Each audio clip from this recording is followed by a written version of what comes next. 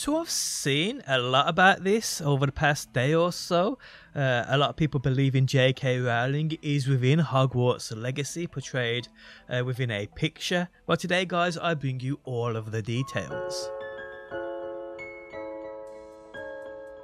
So, J K Rowling within Hogwarts Legacy? Like, really?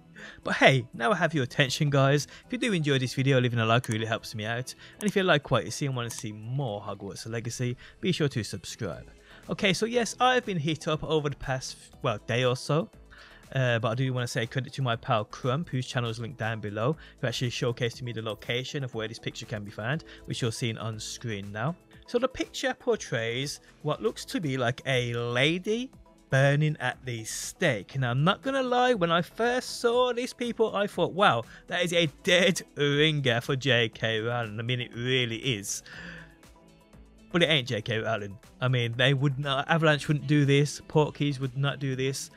This is actually a character, if you guys have read the books or know about the lore. This is a character called Gwendolyn the Weird, who was an eccentric British medieval witch who was famous for being burnt at the stake no less than 47 times in various disguises. So yes, although many of you would probably like this to be J K Rowling, I don't think it is, even though this doesn't actually look like Gwendolyn the Weird or the images I've seen online of her. I mean, same hair colour, yeah, I guess, but I'm not gonna lie, it does look more like J K Rowling than it does look like Gwendolyn the Weird.